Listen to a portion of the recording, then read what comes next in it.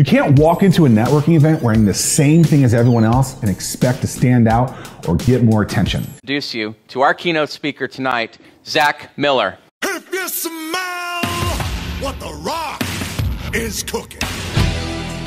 Our good friend from Hatch, Mr. Zack Miller. Give him a hand. Here's my one-on-one with ABC Shark Tank Damon John. A lot of people hear no and they quit. How have you taken no and turned it into a yes in business?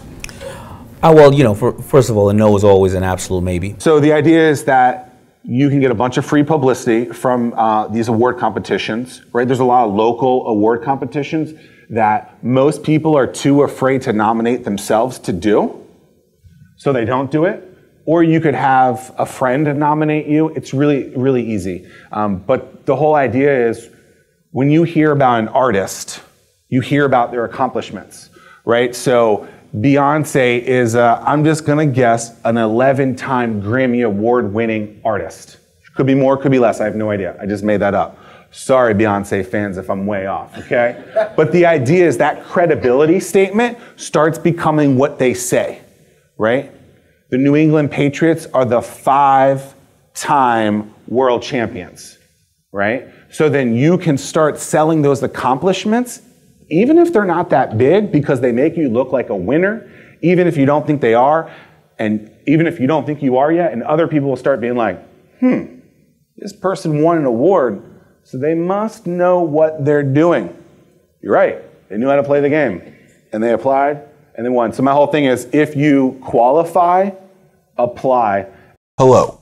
Today we are joined by the author of Anomaly, How to Finally Stand Out from the Crowd, Zack Miller.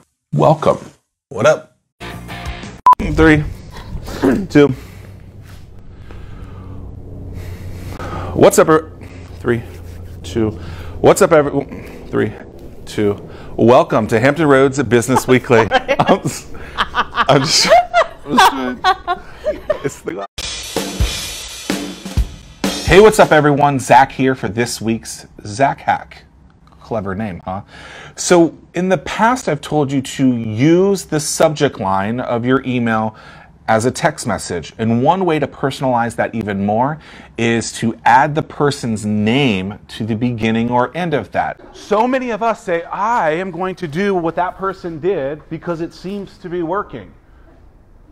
If it didn't work for you and you hate it, why would you want to put your prospects, your potential clients, in a very similar situation? 3 minutes goes by, ding dong again.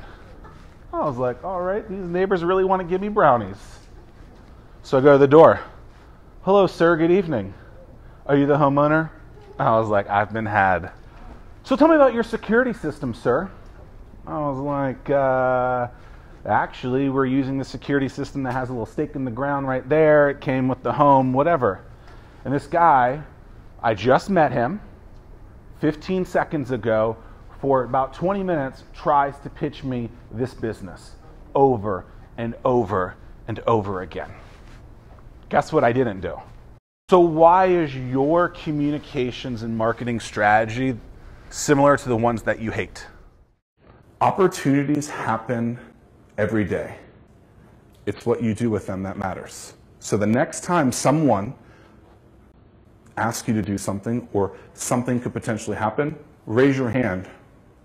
Don't just say no.